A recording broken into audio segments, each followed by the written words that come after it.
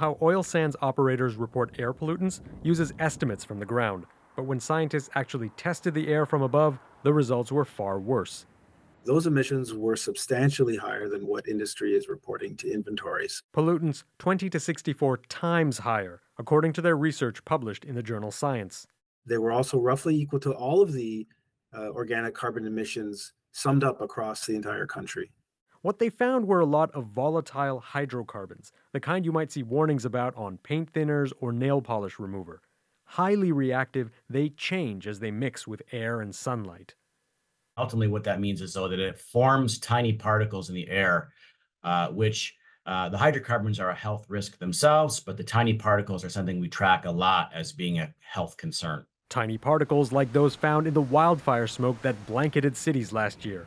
So small, they can travel far and deep into lung tissue. And we know they cause everything from cardiovascular events, so heart attacks, strokes, arrhythmias, as well as having an impact on mortality. This research does not draw a connection from the emissions found to diseases in communities, but experts say finding such high amounts in any part of the country is important to understanding health impacts. They are also present in our cities in unknown amounts. And the measurement technique they got and they've used in the oil sands now is something that can be used, in Toronto.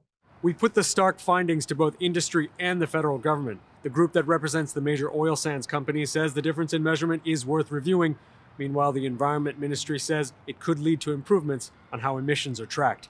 Anand Ram, CBC News, Toronto.